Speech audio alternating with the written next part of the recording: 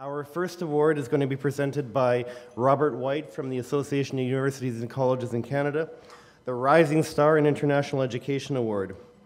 Robert is a senior policy analyst in international relations at AUCC. Robert, come on up and begin the proceedings. Thank you. Thanks, Randy. This is a great initiative you got, celebrating the successes of everyone here. So, right about the award, this award recognizes tomorrow's leaders, our up-and-coming talent, and the next generation of leaders and practitioners in the field of international education. This year's winner has risen to the challenge and taken advantage of increased opportunities for new practitioners in the field of international education. She has benefited from the expertise of a strong community of mentors and a tradition of knowledge sharing and collaboration in British Columbia's international education community. However, she has also begun to leave her own mark, developing initiatives and enhancing programs at her home institution. In the words of her nominator, I can't do the voice. I could do it in the voice. In the words of her nominator, she has risen to every challenge and has a depth and understanding of the field far beyond her years.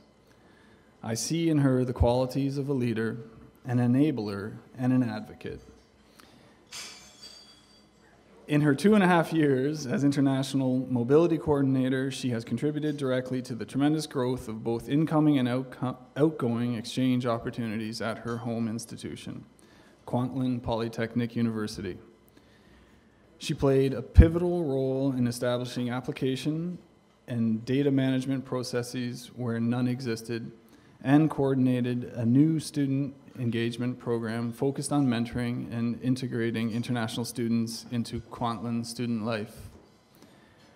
She currently supports a range of programs including field schools, study abroad, and international co-op placements, and is responsible for all exchange and visiting students at Kwantlen. She has supported her director in dramatically increasing exchange opportunities, but even more importantly, engaging the Kwantlen student community and increase the number of Kwantlen students who are looking for an international experience. As well as assisting in the launch of a field school program in Japan, she has created a website for exchange and mobility students and presently serves on NAFSA's Local Arrangements Committee. So please join me in saluting this year's 2011 BCCIE Rising Star in International Education Award winner, cue the fireworks, Andrea Reynolds of Kwantlen Polytechnic University.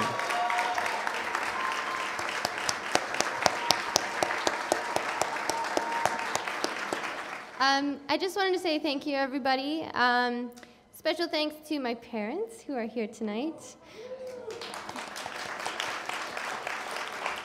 I think they're the reason why I'm here in this profession, by giving me a love for language and culture, by putting me in French immersion. Also, thank you to my boyfriend who's here, who supports me when it gets a little bit crazy, and he always keeps me laughing. And finally, to my boss, Sandra, who nominated me for this award. I felt so fortunate to be able to get a position in such a wonderful industry, but even more fortunate to have such a wonderful mentor who always gives me such opportunities and really puts herself out there to make me grow and improve and become the best person that I can in this field. And thank you to BCCIE also for being such a great forum for networking and for professional development. I'm really proud to be part of such a wonderful community here of professionals, and I can only aspire to be as wonderful as many of you are here in this field. Thank you very much.